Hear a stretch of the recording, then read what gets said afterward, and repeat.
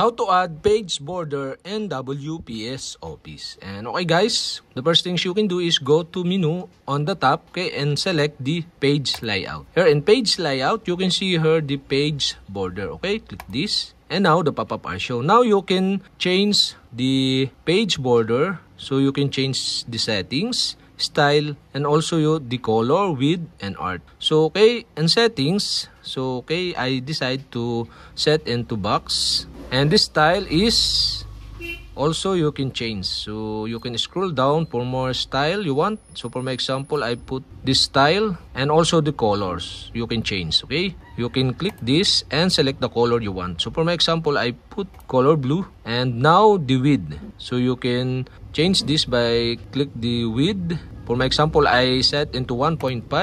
And the art, you can click this, but I decide the art is set into none. And after that, after you set the page border, okay, click OK button on the pop-up, and now you can see the page border design. And that's it. Okay, you have successfully add page border in WPS Office.